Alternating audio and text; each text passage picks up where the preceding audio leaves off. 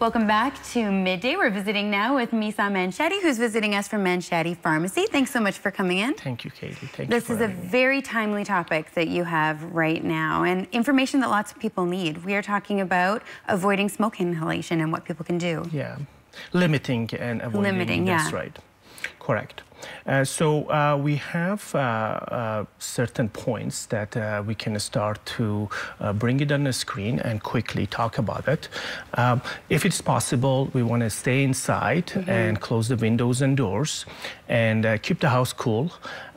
If you're driving, same thing, you want to close the windows, turn on the air conditioning and recirculate the air. I think that's an important one. Some people turn on the air conditioning and don't realize you're still pulling it in from outside. Yes, and so you have an option of just recirculating, correct?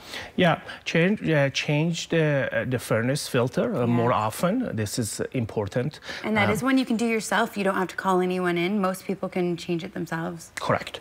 And limit the smoking or quit. There is a free cessation program that government of British Columbia pay for people to quit or decrease their smoking habits. We also see people coming in and they ask us, you know, I need something for my nose because my nose is bleeding, or they've been I was just talking with somebody who said that I'm experiencing nosebleeds. Yeah, so there is moisturizers that they can use, and they have to be gentle with their nose, and they not to pick on it or just be, you know, if they are blowing their nose, they have to be gentle with it. And then same as eyes, there is moisturizer that they can use for their eyes as well too. And those are things that they can find at your pharmacy as well? At my pharmacy or any other pharmacies available. And it's most important to just get the pharmacist on the floor and talk to them. The second slide I wanted to talk about is you can actually look up Kamloops quality of air index, and what it does, it can tell you is it poor, good, and then you can act accordingly. Also remember, smoke rises to the top. So in your house, if you stay in the living room or first floor, or if you go to the basement, it's even better. And we have masks. I have one mask here, if I may show you. To show us. Correct. So you want to pick up the mask that it says N95 or higher. Not all the masks are the same. That means 95% of the particulates that they are in the air or ash will be filtered, and you won't inhale it. So those are the masks that you want to pick up. It's a great tip. I don't think most people know that there are different levels of mask and different ones that you can buy. Correct. Not everybody needs that, but if you have a lung or heart condition or complex problem, it is recommended to wear one of those. Somebody who's vulnerable anyway. Absolutely. So going back to the slide,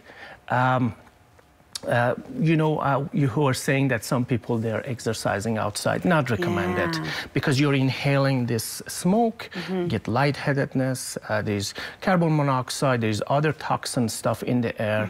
Perhaps you want to go, if it is possible, to TCC and run inside. Absolutely. If it is possible. Yeah, use a treadmill, that kind of thing right now. Yeah, and as you see, I brought two puffers, if I may show you. One is called, like we use it a lot, this is a Ventolin, which is a bronchodilator. That means it opens up the lung so you can breathe better. We use this medication for emergency reason. And people that they're asthmatic, they also use another one. There are different ones out there, but it's the anti-inflammatory one. This particular one is called Flovent. Now, so are these prescribed inhalers then? Yeah, these are prescribed, but people that they have a problem, you know, asthmatic problems, we see that they use a lot of this during this time. And some people need, during this time, they need this puffer, so they come with the prescription and we give it to them. I wanted to show the technique of how to use the puffers.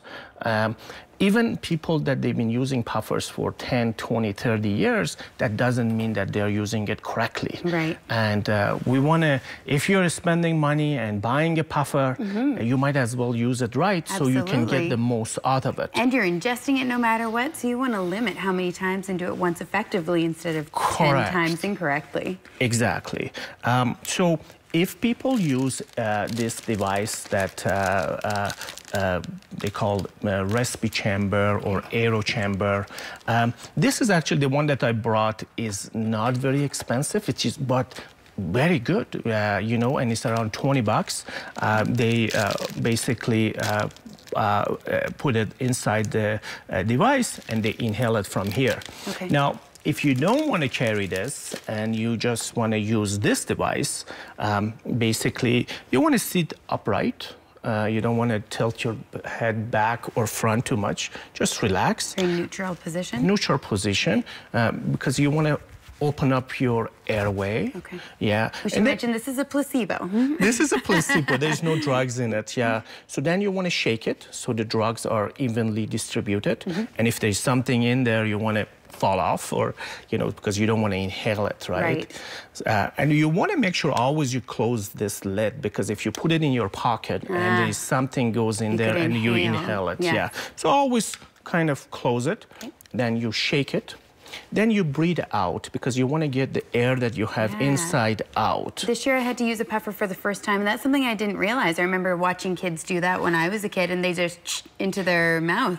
But, you know, and there it says very specifically, empty your lungs as much as possible before you breathe it in. Yeah, comfortably. So you don't want to do too much. You just want to do it. Don't pass out before you're going to do your inhale. So you want to go inhale, exhale, and just...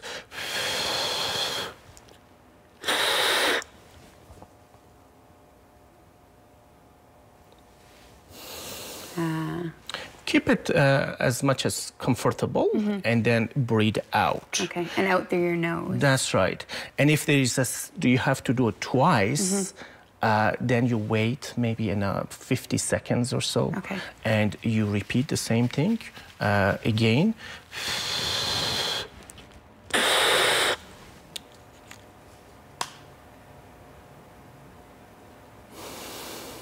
Perfect. Yeah, a lot of people, they go puff, puff. Yeah. And it's not supposed to be. That's what I remember kids doing when I was a kid. It was almost like a toy, right? Yeah. But these ones, do you need to rinse your mouth afterwards? Because I know that the one I did that had steroids, you have to rinse your mouth afterwards. Very good point. Thank you for bringing it up. So the bronchodilator, no. Okay. But the anti-inflammatory ones, which comes under a variety of names, they recommend they rinse the mouth so you don't get the thrush or white tongue. Yes. That's or drink a little bit of water.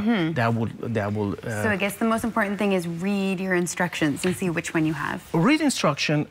Discuss things with your pharmacist. You know, get to know your pharmacist better.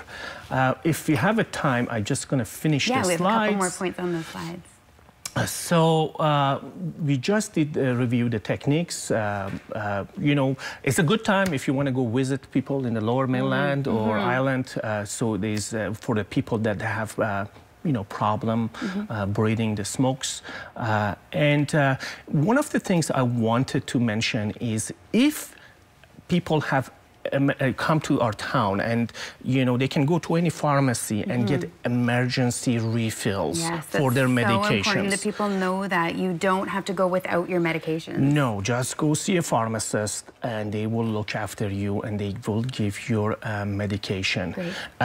So that is important to be aware of. Now, if you're in downtown and you're getting shortness of breath, what would you do?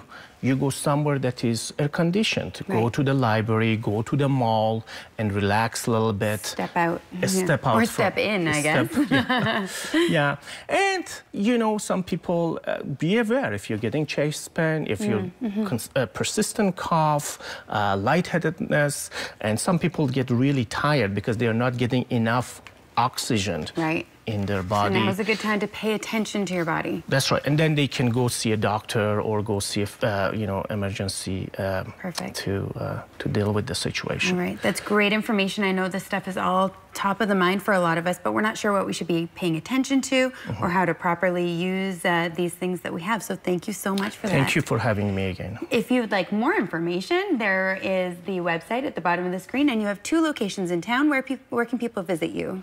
That's right. They can come to downtown, 477 St. Paul Street or 370 Tronquil Road. Be more than happy to serve them. Great. We look forward to having you back again. Thank you. We'll be back with more Midday in just a moment.